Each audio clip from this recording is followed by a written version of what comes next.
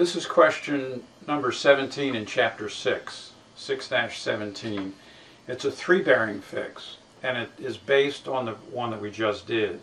So the one that we just did, number 16, was a 2-bearing fix. We're going to add a 3rd bearing to this and get a cocked hat triangle. So the first thing we have to do, well, let's read the problem first off. This is number 17 in the homework, in chapter 6 homework, and it says a moment later. That means a moment after the shots that were taken in number 16. A moment later you take a 3rd bearing of 314 PSC on the tank just north of Scarborough Hills. What is your position? So let's look at Scarborough Hills right here, and just above it is a tank. And that's the tank that we're going to be shooting on. So the first thing that we have to do here, again, is convert our PSC bearing to true.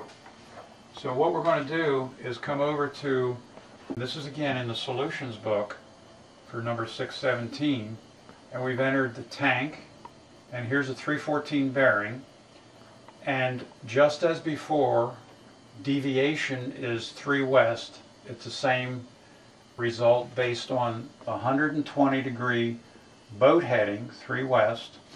So we use 3 west, do our calculation, going right to left. It's a subtraction for westerly variation, and it's therefore 314 minus 3 is 311 magnetic. And the variation is the same since we're in virtually the same location of the world. So 16 west, that's also going right to left as a subtraction. So 311 minus 16 becomes 295 true.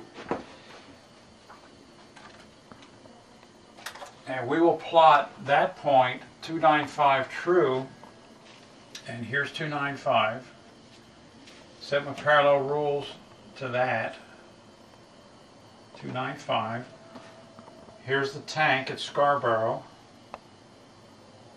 Put it through the tank and draw a line from there. Now you notice that this was our previous fix right here. We took a 3rd bearing on this tank at virtually the same time, and it gave us a triangle.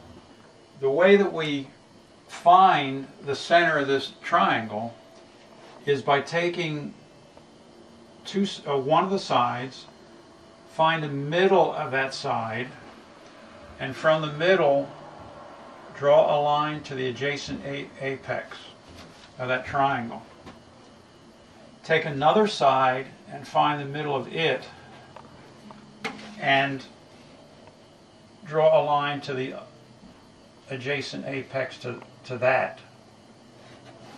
And where those 2 lines cross is the center of that triangle, and we use that as our fix. So this is our new fix for a 3 bearing. We're going to get the latitude and longitude the same as we did before, only we're going to work off this new fix, and we'll adjust the compass, the dividers, until we're on this horizontal line. Again, come over here, and I have a new fix, a latitude here of 41, 20, 1, 2.3.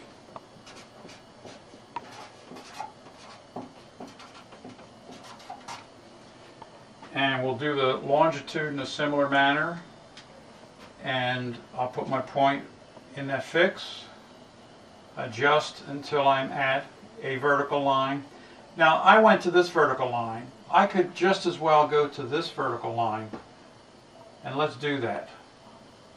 So I go to that vertical line, but I have to then start from that vertical line at the bottom, put my point in there, mark it here, and I read 71 degrees, 25.1.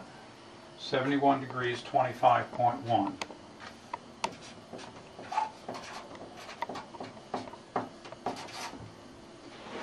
And that's our fix for the 3 bearing fix.